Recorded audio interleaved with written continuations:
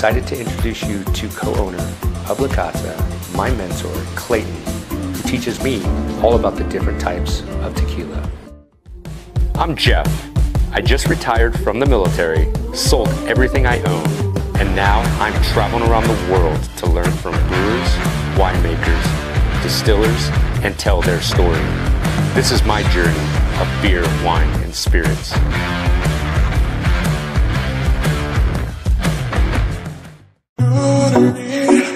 I had been coming to Mexico since about 1995, really fell in love with the language and the culture as a teenager, and was living in a different part of Mexico over on the Gulf Coast. Started getting really interested in the beverage, started trying a lot of different tequilas, noticed how different they could be, noticed how some were exquisite and some were really, really bad, and got curious about why that was, how something that nominally on the label seemed to be the same could be so wildly different. So after living in Veracruz for about a year, I had read everything I could get my hands on about tequila, both in Spanish and English, and it just seemed bizarre.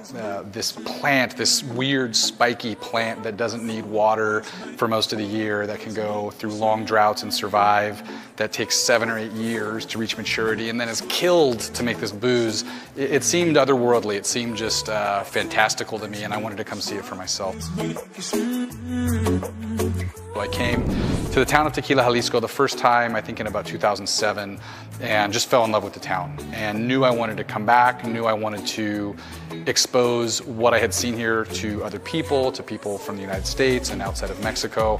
And the idea of doing educational tours was born then. I started bringing people down in 2008, and we opened La Cata in 2017. So it's been a lot of learning in a short period of time.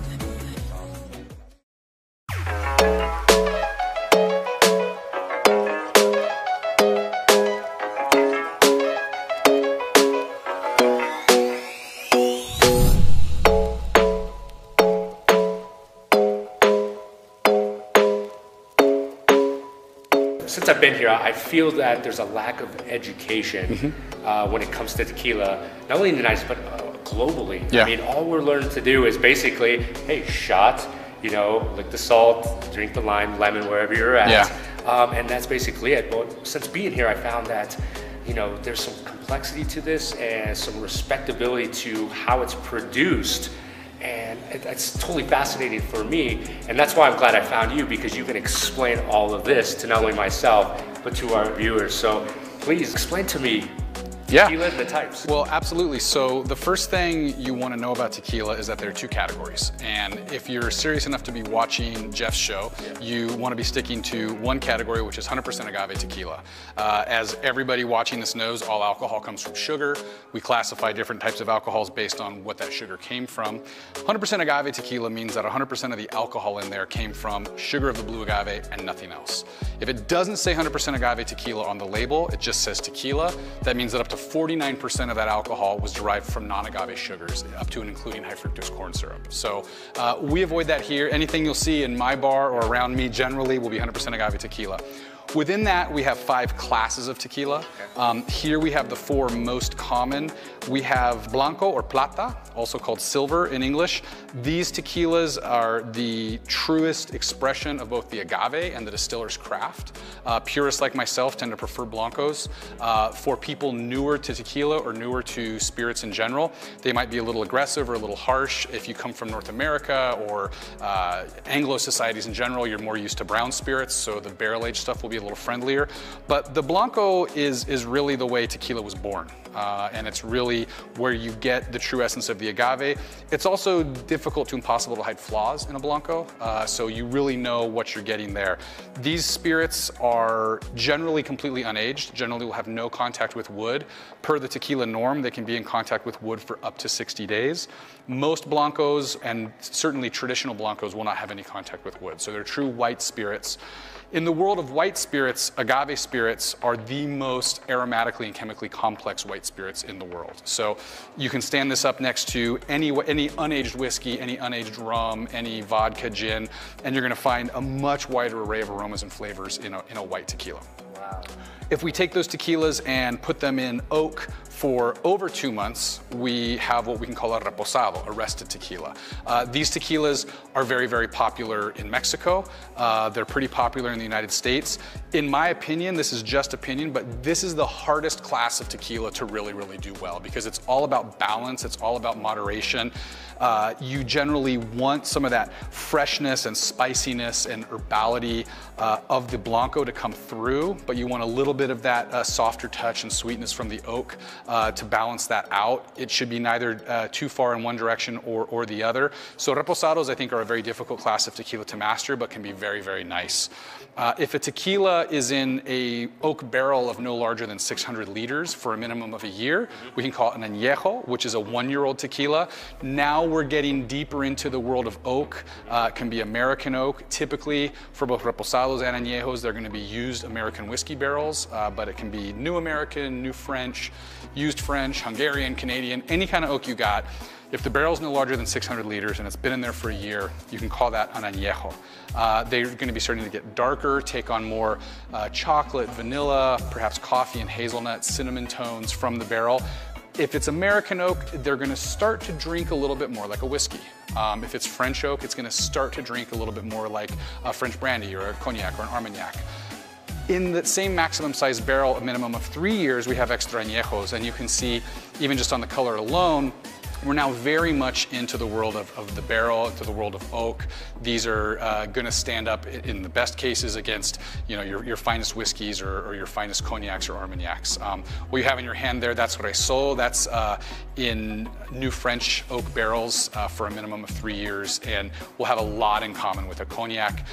When they're well aged, it will still definitely speak to you as a tequila, but with a heavy, heavy touch of the barrel. Yeah. I'm a connoisseur, I'm new to tequila. I buy, let's say, 3 or 4 bottles, different ranges. How should one store the tequila in their house per se? Well, it's much less sensitive than wine. It's much less volatile than wine. You don't have to worry about it being open. Ideally, you want it in a cool, darker place, like a kitchen cabinet or something like that. If you're tasting tequila, you want it to be in nice glassware, preferably stemware, and you want it to be at room temperature. If you've already evaluated that tequila, you've already tasted it, you know what you feel about it, you like it, you want to drink it. If you're drinking for pleasure as opposed to tasting to evaluate, if you want to cool it off in the refrigerator, if you want to throw an ice cube in there, I'm quite a snob when it comes to tequila, but I see no problem with any of that because you're now at that point drinking for pleasure. It's your liquid, you should do with it what's going to give you the most pleasure out of it. So in terms of tasting, you want it always at room temperature. In terms of drinking, however you like it. Storage, cool, dark place. I would say that when the bottle gets lower than halfway, this is a rule of thumb. I don't know that this is the scientific gospel, but in my experience, especially with aged tequilas, when it gets lower than half, you have that much oxygen in there, it's going to start oxidizing, just like anything else will. It's going to start evaporating alcohol faster. It's going to start losing flavor. So my rule of thumb is when it gets halfway, it's time to drink it. Have some friends over, kill the bottle. You can, if it's something special, you can nurse it about halfway down. But once you get to halfway, you either need to put it into a smaller container, which kills a little bit of the romance of the label. So when I get to about halfway, I just have some friends over and finish the bottle, because otherwise, if you hang on to it for too long, it's going to turn into what we sometimes call agave water, where you've lost the alcohol, you've lost the backbone, and it's very, very mild in flavor. So my biggest thing is when I go and shop for tequilas, you see, I mean, there's a huge range product line I'm looking at. I see, $20. And I see a range up to $50, $60, $70. My understanding is now from this week and working with a lot of the distilleries is there's a lot that goes in to making tequila. Talk to me about some of these misconceptions people have about spending quality money on a quality product like tequila. Yeah, there's definitely a persistent idea that tequila should be cheap, that's only for parties, for shooters, for basic pre-batch cocktails. The fact is, as you've seen, is that it's an extremely labor-intensive process, and the raw material in the form of the blue agave takes a minimum of 5 or 6 years to mature. So that's an investment in land that you've got to take care of, that you've got to weed, that you've got to fertilize. And right now, in 2019, we're at a historic peak for the price of agave. Agave has never been more expensive than it is right now. It's about 25 to 27 pesos pesos per kilo, which to give you some context for that, about 10 years ago, it was 50 Mexican cents a kilo. So we're talking about a 50x price swing in the raw material. Obviously, you can't increase the bottle price by 50 times or no one would buy it. So there's a real squeeze on the producers, which is a real squeeze on the farmers when the price gets low. When the price is high, the farmers are doing well, but the producers have a real squeeze because they can't raise their prices that much. I would encourage everybody, when they look at a bottle of tequila, to think about a couple of things. One is, even the quote unquote worst tequila, even the cheapest tequila that you or I might not find sippable or truly enjoyable, that tequila also started with a lot of work in the field. That tequila was also made with a plant that took maybe 6 or 7 years to reach maturity. It was planted by hand, it was tended by hand, it was harvested by hand. So to me, all tequila deserves our respect for that reason. All things being equal, it's going to be more expensive to produce a liquor from an agave, a semi-arid plant that takes these many years to produce, whereas your finest whiskey, your finest cognac is made from a grain or a fruit that took 1 year to produce. Not to take anything away from that, but your basic raw material cost is just exponentially different in the case of tequila. When we start to get concerned with social issues of, how well are the growers being paid? Is this a family-owned brand? How much labor is involved versus is it an entirely industrialized process? Even though salaries are pretty low in Mexico, if you have a handmade product where maybe 30 or 40 different people are involved in the process of making it versus a very industrial product where maybe 2 or 3 pairs of hands are on that from the beginning to the end, you have a big bump in cost. When you get into the reposados, añejos, extra añejos, if we like these aged versions of the spirits, it's important to keep in mind, especially when you get to the extreme of añejo and extra añejo, that in a place like Jalisco, where most tequila is from, it's a very, very dry, arid environment. So even in a good barrel house, we're gonna have a much higher angel share than in most whiskeys. So it's not out of the question here to lose 10% of volume a year from a barrel. So if we're drinking an extra añejo, that's a minimum of 3 years. It's entirely possible that 1/3 of that barrel is gone. So you and I, as lovers of extra añejos, say, we're not only paying for the tequila that's in the bottle, we're paying for the tequila that's gone also. So that's why you're going to see those price jumps, and I would encourage people to recognize that because of the raw material and because of the intense amount of labor involved, all things being equal, tequila should be a relatively expensive product compared to other spirit categories. Awesome.